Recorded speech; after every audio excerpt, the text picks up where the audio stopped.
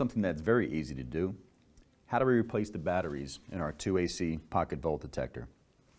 The first thing you can do is use your battery test button.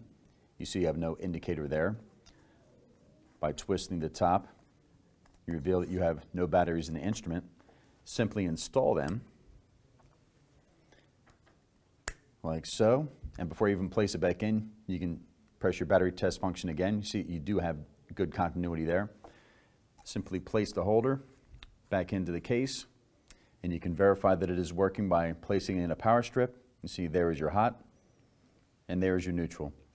Again, very, very easy to do, replacing the batteries in your 2AC and making sure that it's working properly.